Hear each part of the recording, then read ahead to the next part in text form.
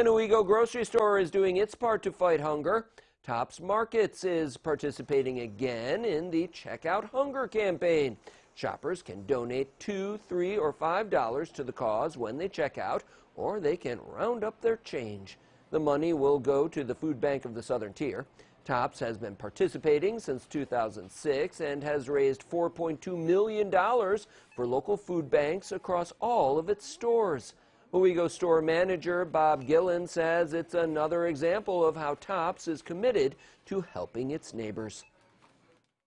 Yeah, the cashiers in this store are the best when it comes to asking for donations. And then Owego itself is very generous. For a small store, we do a really good job. We really help the community out. There's still time to make donations before the campaign ends on February 15th. Wegmans in Johnson City is also participating.